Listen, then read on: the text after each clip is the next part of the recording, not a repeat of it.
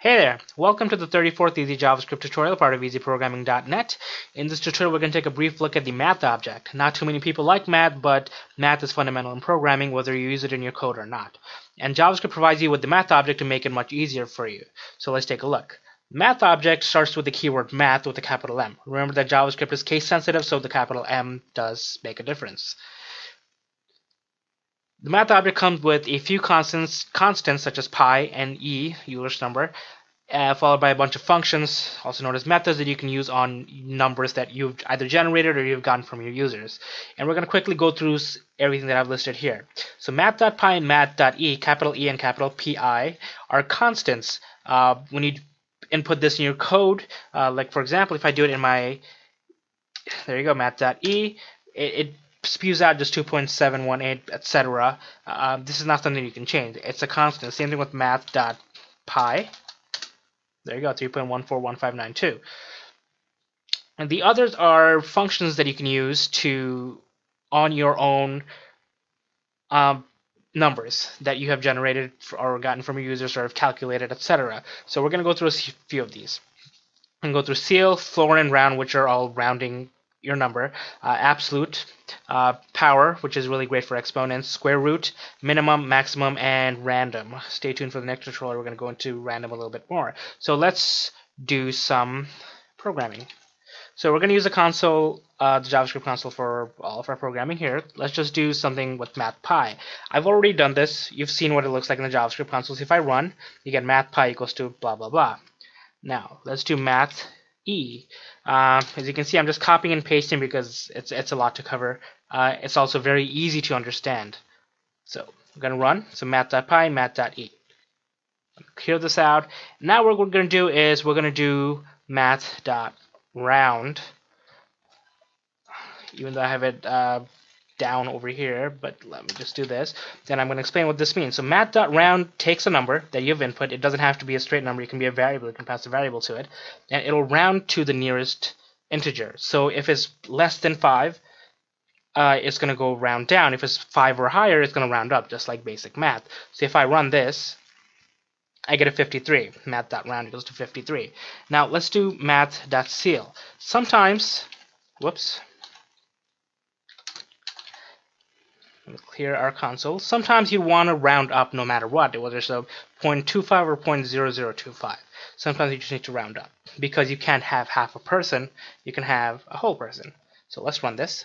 So math.round is 53, but math.ceil, even though it's the same number, is a 54.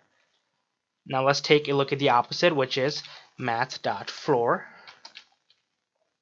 I'll put a space here. So again, it's the same number. What math.floor does is it rounds down to the nearest integer. So even if you have 53.9999999, it's going to round down. And sometimes you need to do that if you want just the whole number and forget about the decimals. There you go, math.floor is a 53. Now let's look at absolute. If you understand how absolute values work, this is pretty easy. The thing is that it just tells you the integer at the absolute value. So if it's a negative 53, the absolute value is going to be 53. If it's a positive 53, it's going to be 53. So let's run this. There you go. The absolute value is 53.25, even though it's a negative 53. That's how absolute values work. Now let's look at power function. So we have math.pow. So math.pow takes two arguments. The first argument is the number, and the second argument is the exponent. So here in this case will be 10 to the 4th power. So I'm going to write in my comments 10 to the 4th. I'm sure you're used to seeing something like this. Even your calculator may even use this caret as the exponent symbol. Let me clear that out. Run it. Here you go. 10,000. That looks about right. If I change this to, let's say, 10 to the 10th power, it's going to be a very big number. There you go. 10 zeros. The power function is extremely useful, and you may find yourself using this more than once. I'm just going to change this back to a 4 and clear this. The next we're going to look at is the square root. So we know the square root of 100 is going to be 10, of 25 is 5, etc. If you want, you can do the math, the long way. I'm really not sure how to do that, the math the long way, but sqrt, square root function in the math object really does help you. So if I run this, There you go. Square root of 100 is 10. Okay, we're almost done. Now we have min and max. People have asked me, how do you get the minimum or the maximum in a given set of numbers? So let's say you have user input who inputs, like 6 or 7 numbers, and you need to get the lowest or the highest. You can do math.min, and in parentheses you pass in as many arguments as you need. Here I only included 6. You can have 7, you can have 8. As far as I know, there's no limit. You're only limited by how much your browser can handle with this. So there's nothing more special to the math.min function. So if I update this, run, math.min, the lowest number is -1000. Remember, negatives. And next we're going to cover is the math.max. I'm sorry I'm copying and pasting all this instead of typing, but like I said before, it's very easy to understand because you're just doing math dot the function followed by the arguments. Most of them take just one. Math.pout takes 2. Math.min and max takes as many as you want.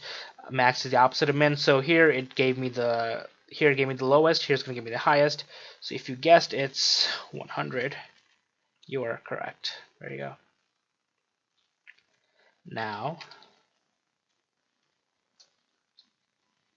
the last thing we're going to do is math.random. Look this up. Math.random. So math.random doesn't take any parameters. It just generates a random number for you between 0 and 1, as I have in my comments listed below. So let's see what that looks like. So it gave me a 0.755, blah blah blah. If I clear this out, run it again, gave me 0.76. No, it's not incrementing. It's giving me 0.912. There you go. So that's all that does. You're probably wondering, how do I use this to make a random number generator? What do I do with this long decimal point? What can I do with it? Well, come back to the 35th Easy JavaScript tutorial, and I will show you how to create your own random number generator in JavaScript. So I hope the math object has been useful to you. We will use this in the next tutorial, so come back for that. If you have any questions, please ask in the comments below. Thanks for watching. Remember, visit easyprogramming.net. Have a good one.